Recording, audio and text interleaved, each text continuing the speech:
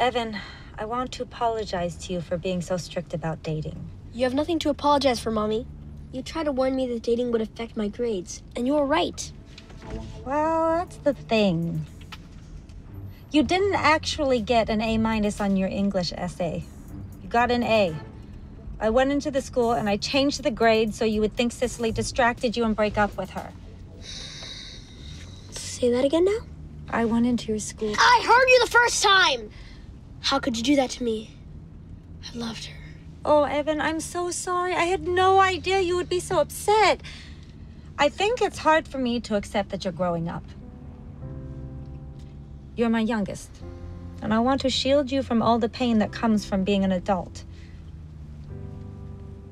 But there's a lot of joy that comes with it too, and I never want to shield you from that. It kind of seems like maybe you weren't ready for me to date. You're so mature.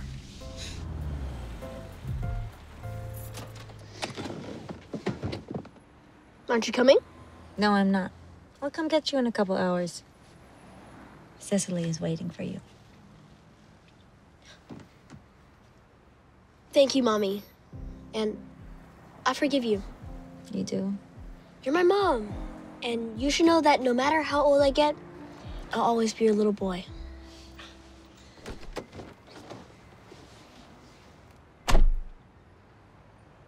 I'm watching you.